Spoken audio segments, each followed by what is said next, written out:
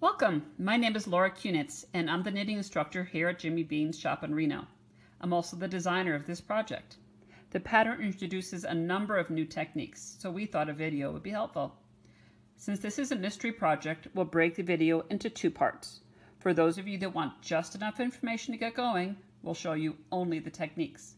However, if you're struggling a bit, we'll get you started by knitting the beginning of the project along with you. Let's get going.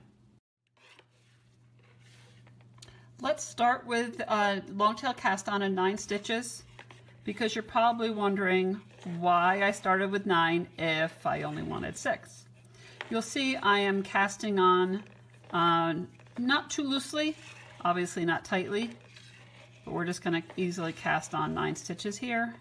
2, 4, 6, 8, and 1 more.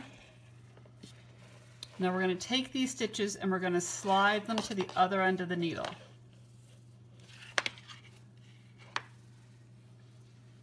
And we're going to reduce these 9 stitches to 6 stitches. Without any working yarn, you're going to slip purlwise 2 stitches, pass one stitch over as if you're binding off. That creates a piggyback stitch. Now slip 1. That gives you 1 piggyback and 1 normal stitch. Let's do that again. 2 stitches, pass the stitch over, slip 1 normally, 2 stitches, pass that last one over, slip the last one, and now you have 6 stitches. Now why did I do that? And the reason is it creates this nubby edge here, which is going to flow more carefully and match better in your project. Now let's take a look at the first 2 instructions in the pattern, which are wrap 2, knit 2 front and back. Wrap 2, this is for the edge of the project. To wrap 2, you're going to slip 2 stitches purlwise to the right needle, move the yarn to the front like a yarn forward, slip these 2 stitches back, and bring the yarn around the front tip of the needle, not as a yarn over, but around the front tip. The next step is to knit 2 front and back. It's very similar to knitting a knit 1 front and back, but it's not an increase. So there's a knit 2 into the front, very much like knit 2 together. Leave it on the needle, turn to the back, and knit 2. Don't let it pull too tightly. Okay, started with 2 stitches, ended with 2 stitches. The next step in the pattern is a knit 1 front and back into the yarn over from the prior round. We're going to knit 1 and knit into the back. That is an increase. Okay, and then you'll be knitting. Now let me try this again, not continental, to see if that helps. Now to show this to you again, I'm going to knit into the knit 2 together, leave it on the needle, bring it around to the back, knit 2 to the back loop, and then the next stitch is knit 1 and knit, see how that kind of goes into the loop there, knit into the back of the yarn over. Sorry, I am not a thrower. Okay. As we get to the end of the wrong side row, I just want to point out that you will be yarning over, you knit to the last 2 stitches, yarn over, and then knit 2. So these 2 stitches here from the wrapped knit 1 front and back are worked separately.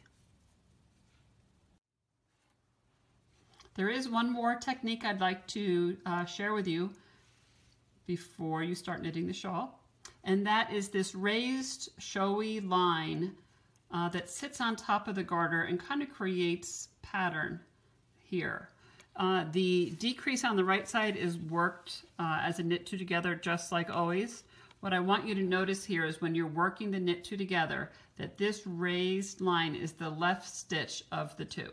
So here's a knit 2 together, yarn over, and we're just going to quickly knit to the end.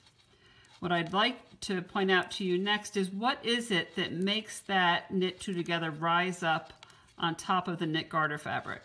If you just do a simple knit 2 together, it does not have the same impact as what I'm going to show you. The only difference between what we're going to do here in this project. And what you would normally do is you're not going to just knit back. Here we are knitting back, and then I'm going to get to this spot where I see there's a yarn over coming. There's a yarn over. I'm going to purl the yarn over.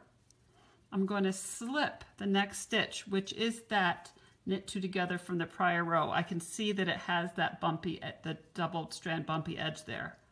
And I'm going to purl the next stitch.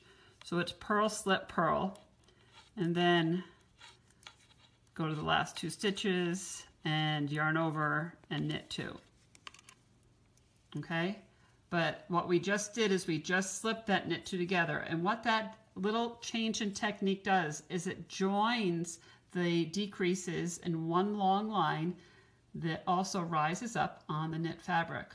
So as you're working any knit two together decreases, just look and make sure that the left of the two stitches is that showy line. That should be a good tip for you.